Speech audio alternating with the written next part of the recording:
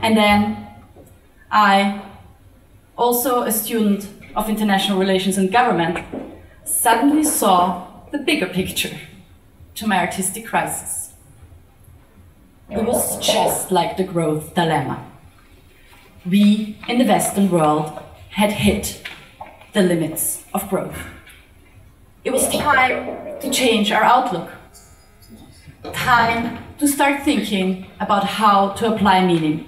So I became aware that space and sound totally influence each other, and that composers are very much obsessed with putting the right notes, making the right timing for the music, but they don't care about the right space. In my view, the problem was in the beginning there was no analytics, there were just ethics.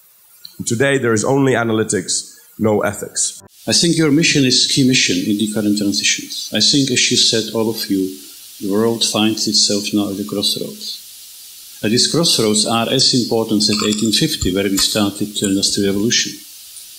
And the departing point for the next revolution, or transition, or global transformation, whatever you say, is not exactly clear. And I think that your dialogue, because you are dialoguing across three major sectors of society, is a key to transition. There were huge advances that were brought upon us thanks to science, also huge advances brought to us thanks to economics, but now I feel we are in a time where we see the limits of it. And why can't we go and perform at a conference, a place where it's relevant? Again, there's no funding for work like that, but I will make it happen. I just know that it has to be done. I became aware that the power of art and music is to really bring people in the present and open them up for perception, which is a prerequisite. It's a condition for any change at all.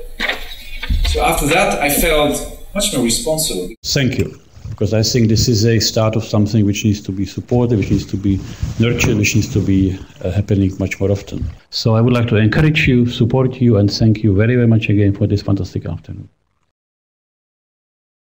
What is IIASA about? About holistic approaches, about combining disciplines, getting out of the silos. So there is really so much in common.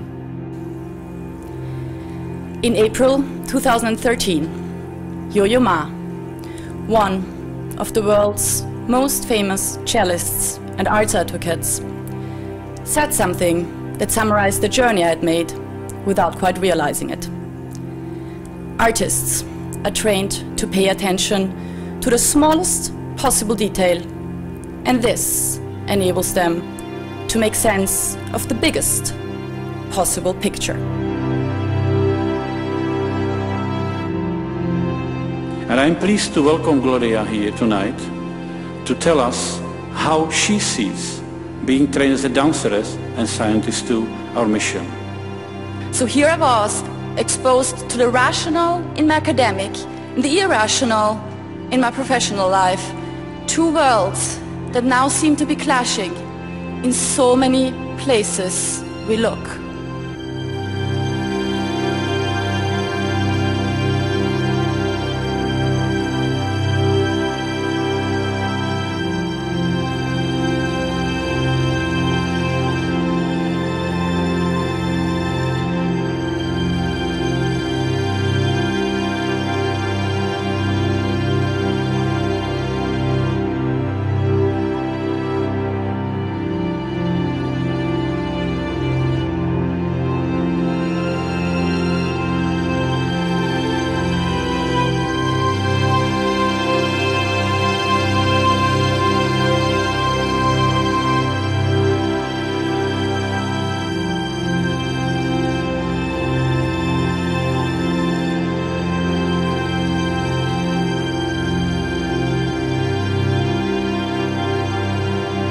When people think about Syria right now, they think about basic security and food. Why do you think that art, that your work, art, is important for Syria right now? I can say the same sentences what Gloria said. Art, it's food for the soul. We don't also need food for the body. Of course, it's very important, but also we are a human. In those hours when I started to doubt myself in this project, I remembered Kennedy, who said, "We did not go to the moon because it was easy, but because it was hard." We believe that the collaboration between science and arts could bring change, perhaps change in the mindset of all of us, of every single citizen, because after all, the transformations will be done also at the level of the individual agendas.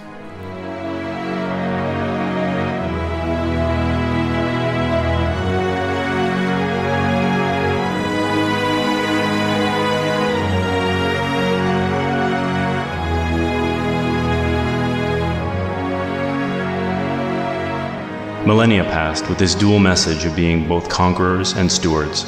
When populations were small and resources plentiful, the incongruities could be mostly ignored. However, recently, tensions emerged between our desires and the boundaries of our planet. Practices that worked for us in the past are now becoming dangerous. A new interpretation is needed from a sea of different voices existing in the world, one that considers fairness, compassion, limits, kindness, and courage.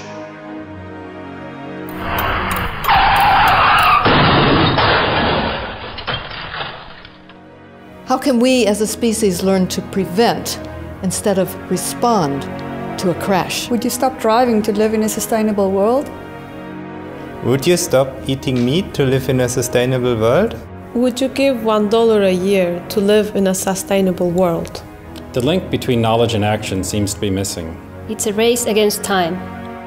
How can we create an enlightened sense of mutual responsibility so people and their governments act in ways that enable sustainable development? We must learn to measure the health of our systems, their fitness, their adaptive capacity, the equality of opportunity that they generate, their overall health. And with these tools of measurement, we can then find the sweet spots to optimize our systems, our companies, civilization itself, so that we can generate a field that generates and supports life itself.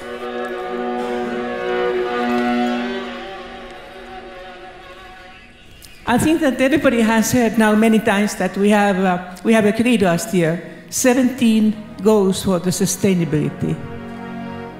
And then we asked that, have you understood it? Now, you have seen the dance. Have you felt it? Of course, we have studied the subject with our brains, but have you seen it with your heart? Have you understood that you need both your brains and your emotions? And it's not enough that we do that.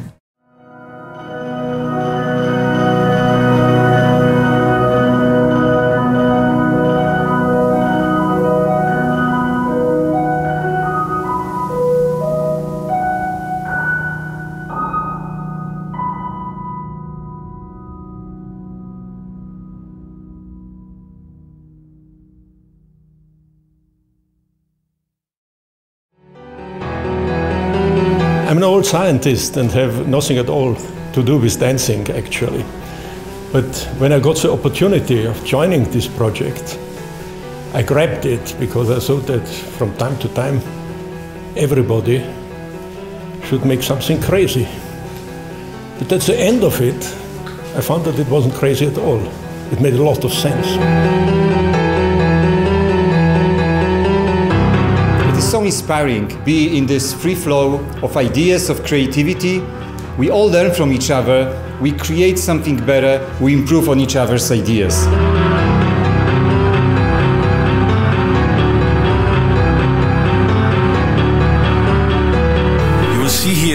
premiere of a collaboration which I think is unprecedented. 4 anonymous players sit in a game lab.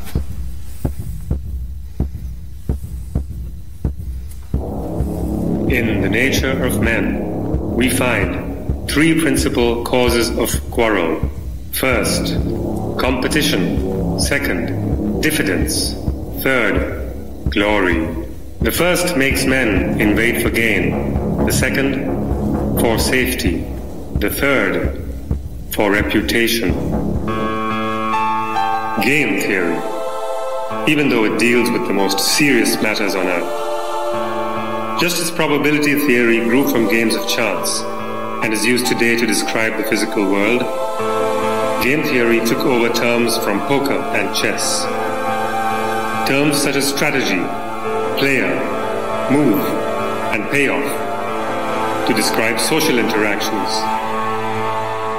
Huge amounts of matter, energy, and information circulate around the globe in a fast-moving flow propelled by human interactions. If player A does not contribute, and B, C, and D do, then the common pool consists of 60 euros. It is time to come back to our dramatic situation. Our world is almost destroyed. Can you restore it?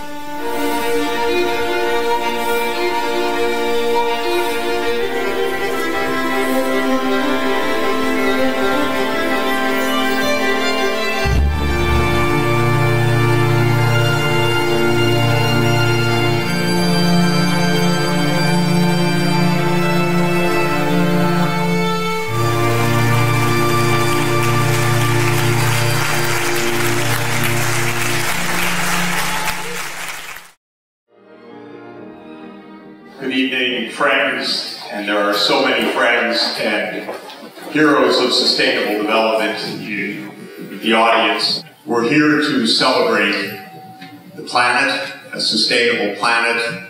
We need it. And really to bring the opportunities of each one of those goals as an entry point to make a difference, to bring solidarity, to bring respect, to bring dignity, to bring tolerance to a world that really is full of such tragedy, such atrocities. We've almost lost our way.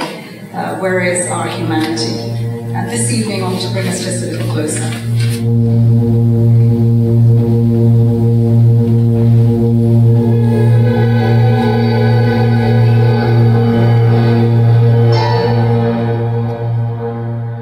How can we meet the needs of a growing world population within planetary boundaries? Science and arts have very much in common. They are both creative, imaginative, exciting, look into the future. Science and arts, they are both universal. Mathematics, physics, biology, painting, music, dancing. They speak all the languages. But why do we need arts to help us, scientists, communicate this complex, difficult message of development goals, sustainable futures?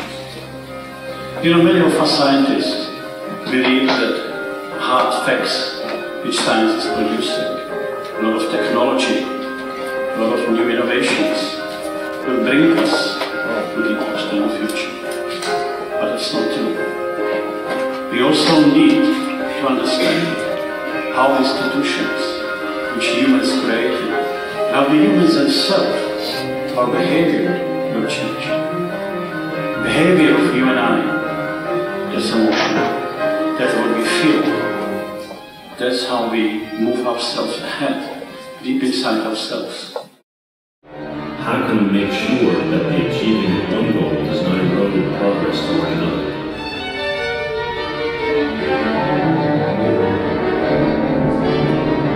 This will require education and awareness, education and awareness, education and awareness.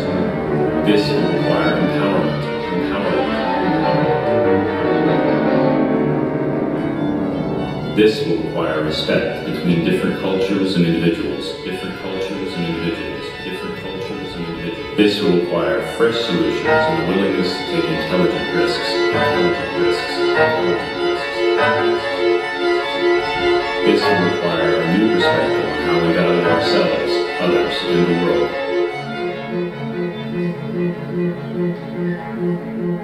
Are we ready to leave no one behind?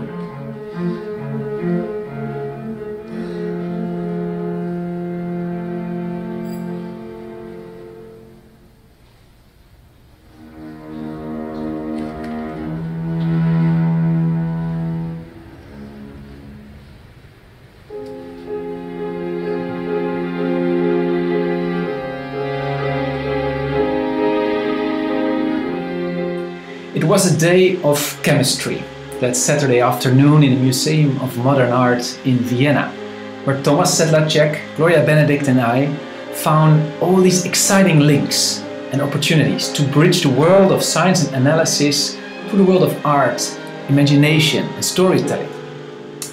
But what came out of it was an eventful journey where I could experience, taste and deepen the openness and clarity that appears when science and art meet. The space that Professor Pavel Kabat created for the Arts and Science program at IIASA resulted for me in many projects, new contacts and collaborations in Luxembourg, in Alpbach, Amsterdam, Toulouse, Stockholm and New York. It made me aware of the incredible potential of alchemy between knowledge, research, imagination and beauty. Dance is a kind of language, and this is what fascinates me. We use dance here to express the ideas of evolution, of natural selection, of cooperation, of reciprocity, of cooperation with the future.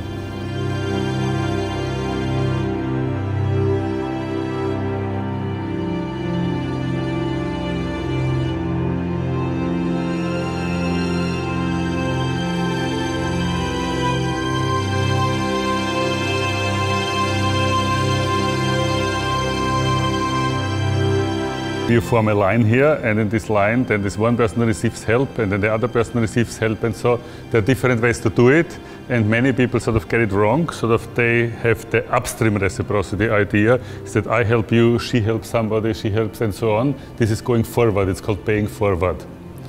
But the mechanism is actually the other way around. So the mechanism is she helps me more and then somebody else to help her.